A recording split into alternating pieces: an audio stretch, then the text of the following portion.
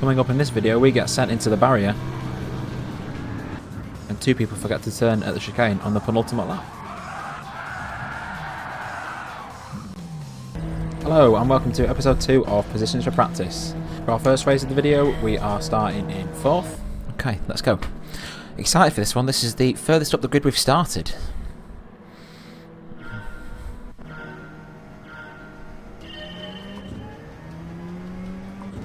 If you watched episode 1, you'd know that turn 1 on Watkins Glen is not my best corner, as we seem to take it differently every time we do it. This meant that Apollo 6 behind us had a run and we lost a position straight away. Not the best turn 1, but that's fine.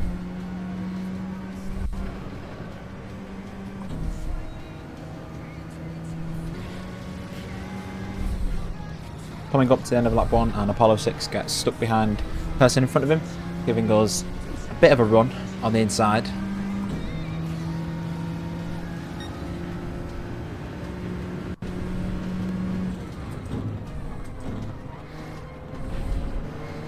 Oh, that might be a penalty. Didn't realise he was giving me room.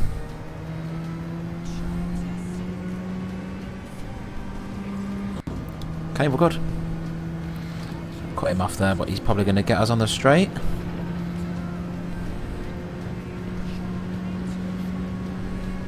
It seemed that he gave us room on turn 1, but for the chicane he didn't want to leave us any room at all, forcing us a little bit wide and allowing him to regain the position. For God's sake.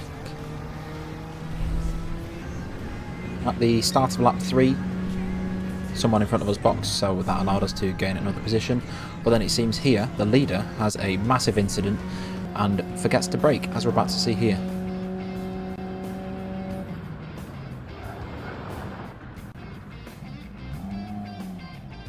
This mistake drops him down out of the podium spots and actually puts him in about 7th place.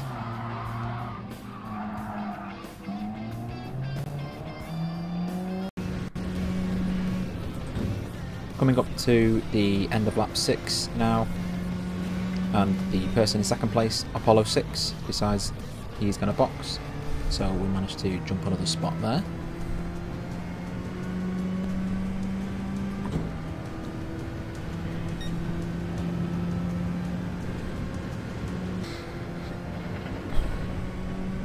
And 1 lap later we decide that it's now our turn to box. So let's see where we come out after we finish our pit stop.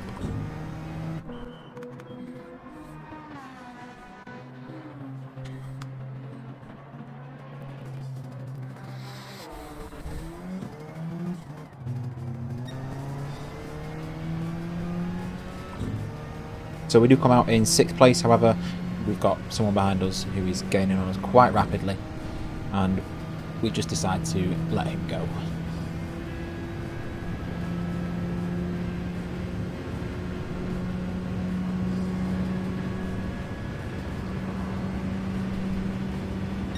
After we let him go, we decided to follow his line into the chicane and ended up really close to giving us a penalty.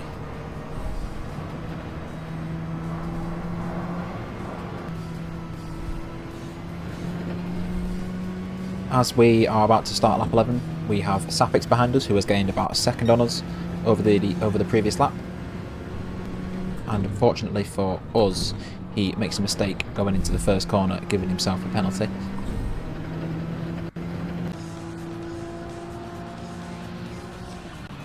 And as we ride on board with him, we can see that he completely misjudges turn 1, earning himself a half a second penalty. And on the same lap he also makes a mess of the chicane, giving himself another second for track limits.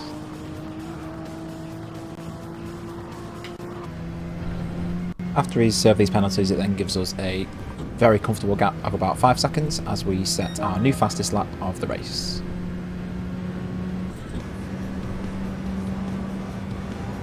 And on the penultimate lap of the race, someone else has a nightmare at the chicane and ends up going wide. At the time I only thought this was 1 place, however after looking at the replays it turns out it was 2.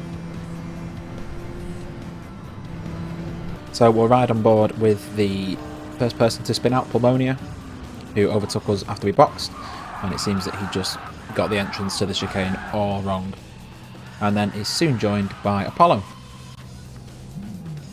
Now let's ride on board with Apollo and see what happened with him. The only thing that I can think of is that he was focusing on Pulmonia in front of him, which led to his mistake.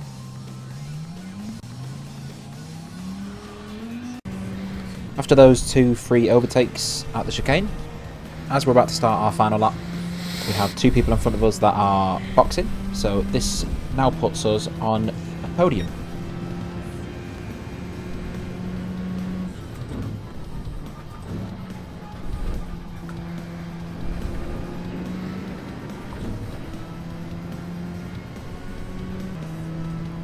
And as we cross the line, we finish in 3rd place, which is our highest placed finish yet. Good finish to the race. And as we get started with our final race of the video, we are starting in 6th place, and for this race we decide to change it up a little bit and start in the Lamborghini Huracan.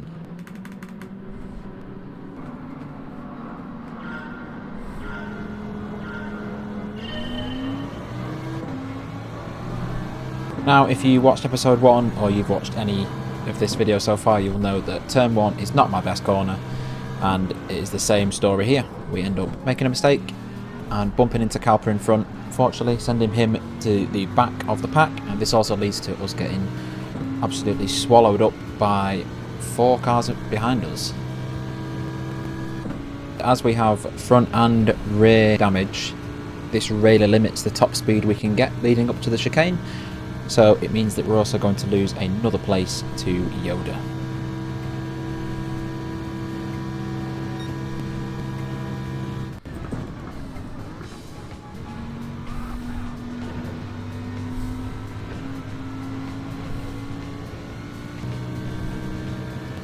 As we've lost quite a few places already, we decide that the best thing to do is to just box, come out into clean air, and essentially restart our race from here.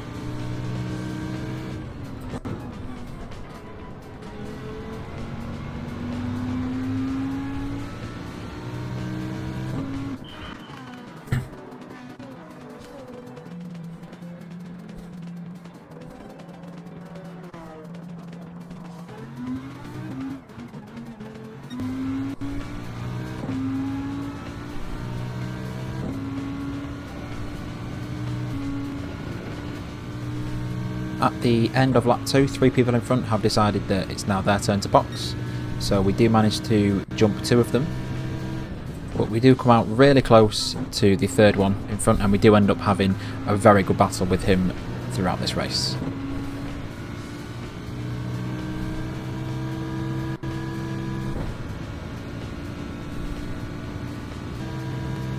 As we're coming to the end of lap 5, this is where our race changes dramatically, as Frank in front of us is going really slow after contact from Black Python in front, and decides to let a few cars go in front, but unfortunately decides that we are the one that he's going to make contact with.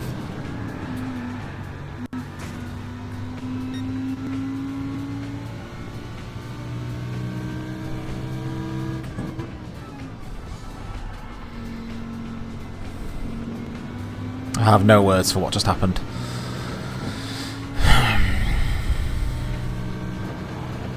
So watching it back from Frank's perspective, he's going quite slow around the last corner and gets a bump from Black Python, which then sends him into the wall and decides that one too many cars have passed him. And shortly after this occurred, Frank decided to leave the race. On to lap 8 now, and as we've just gone round the chicane, Mossy has gone extremely wide. This is going to be an easy pass as he has a penalty. We also have Gaugu in front, who has a penalty as well. So as he's going slower, we decide to send it on the inside in hopes to send him round the outside so he goes wide and picks up a penalty, but this isn't the case.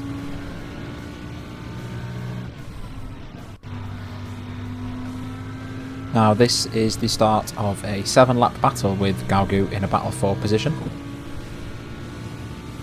as we pull out to look to send a move into turn 1, but decide it's not worth it.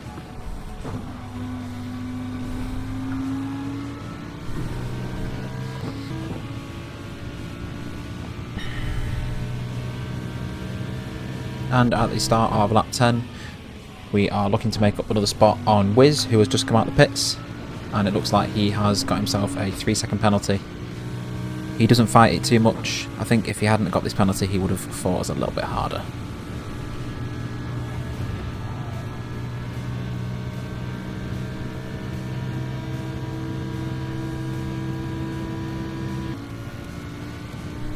Coming up to the end of lap 13 now, and we make up another place on Teddy, who has just boxed.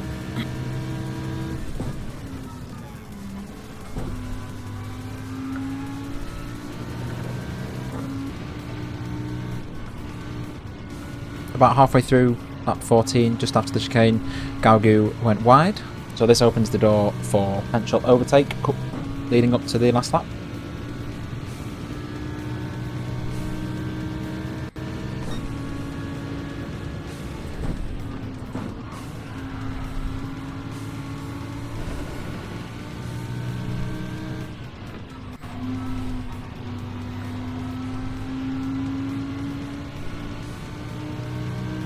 Like the last lap, we are tucking ourselves in behind Galgu, looking to get as close as possible using the slipstream. Again, we have a look on the outside just to see if there's any move, but there's not. Give him a bit of a tap just to let him know that we're there. And we're going to position ourselves on the inside of turn 2, as this will give us the inside line for turn 4, and this allowed us to be more defensive leading up to the chicane.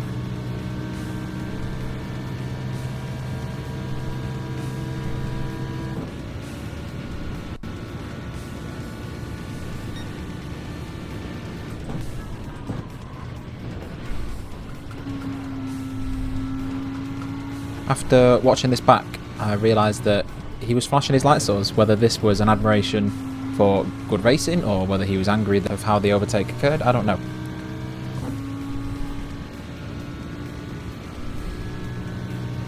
After being behind him for about 7 laps, we finally got the overtake done and we managed to make it stick, bringing us home in 4th position. If that incident with Frank wouldn't have happened, I imagine we probably would have finished 3rd, but it's difficult to tell.